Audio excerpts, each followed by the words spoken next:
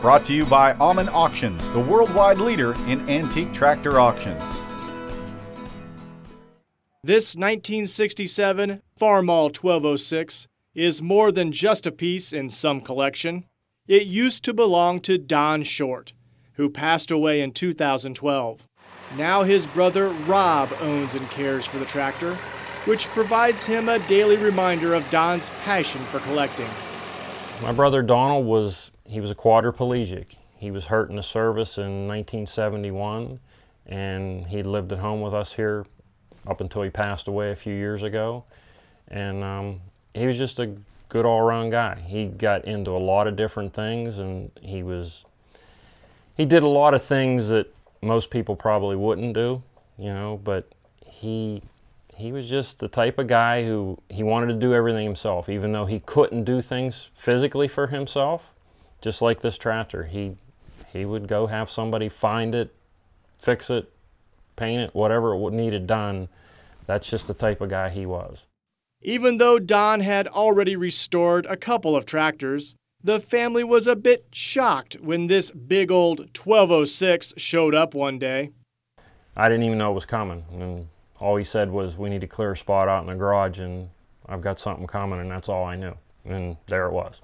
From what I was told, he bought it out of somewhere in Pennsylvania here, and it was taken to Gauss's tractors supply out in Ohio, and they refurbished it and went through and redid everything for him and then dropped it off one day.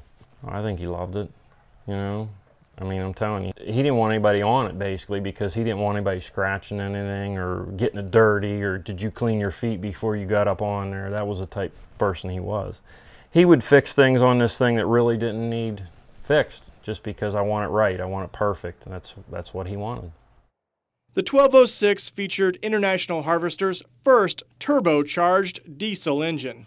It was also the first two-wheel drive tractor with more than 100 horsepower.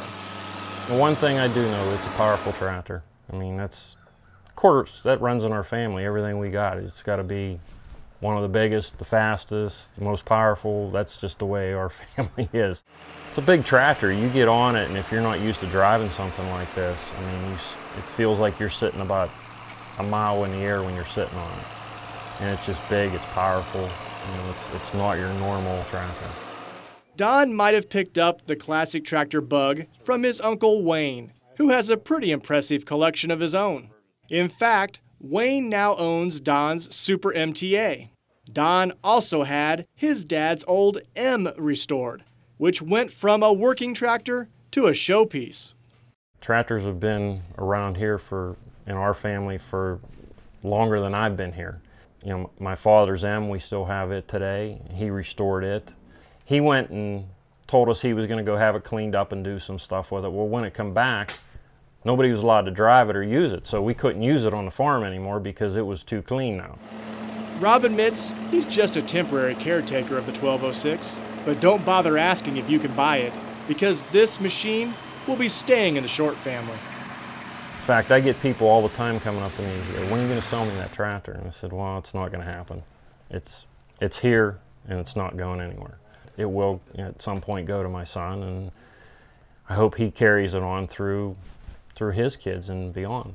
My son is starting to get really into the tractors. I mean, he can be in the house and he'll hear this thing fire up and he's right out there, because if you're going anywhere, he's got to be with you. If he was still around today, him and my son would be sitting in there probably watching tractor videos, and he'd be telling him at some point that tractor is going to be yours and you'll be driving it someday.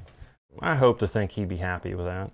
I'd hope that, you know, he would know that I'm trying to do what he would want us to do with it, you know. The one thing Rob does know, without a doubt, his brother Don had a bad case of classic tractor fever.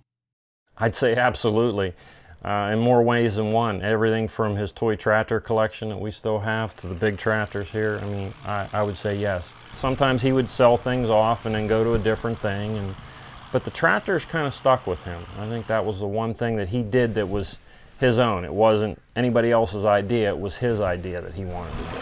So, yeah, I'd say he had it. And he had it big time.